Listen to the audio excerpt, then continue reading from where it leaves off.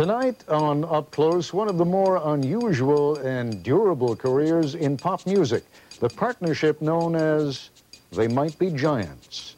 They've been sustained by one of the more loyal audiences around, consistent critical acclaim, and just this year, by their first Grammy. Oh, and as you'll see, a telephone answering machine played a big part.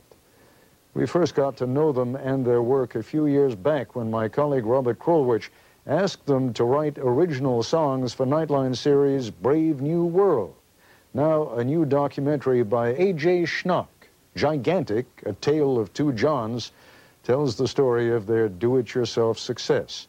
And we asked him to adapt his film for us tonight. Robert and A.J. pick it up from here, or actually from the Giants' home base, Brooklyn.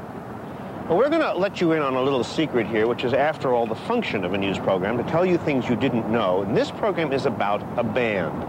The secret is actually widely shared, but kind of privately, by hundreds of thousands of people who've fallen in love with a musical band called They Might Be Giants. I'm one of them, and A.J. Schnack has made a film about them. Yeah, and I was intrigued both by all those people who loved them, and as well as the fact that they have been friends since grade school. Right. They met in a small town in Massachusetts and went on to have this 20-year musical partnership that's still very vibrant and thriving, and they have this almost chemical connection, the way they work together. It's a chemistry, actually. It's not just between the two of them, but it seems to flow out to the audience because they write lyrics.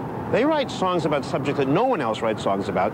They're very smart, and then... they're very funny, too. They're funny.